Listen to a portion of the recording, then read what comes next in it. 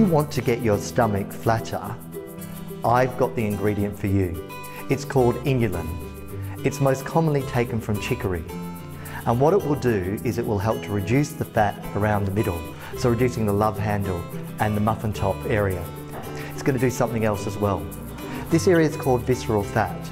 And if you've got it, it means you've most likely got fat around your internal organs, around your heart and around your liver. Now, when you take the Inulin, it's going to help reduce the appearance of the fat around your tummy, but it's also going to help you with cardiovascular health and overall liver health as it reduces the fat around these organs.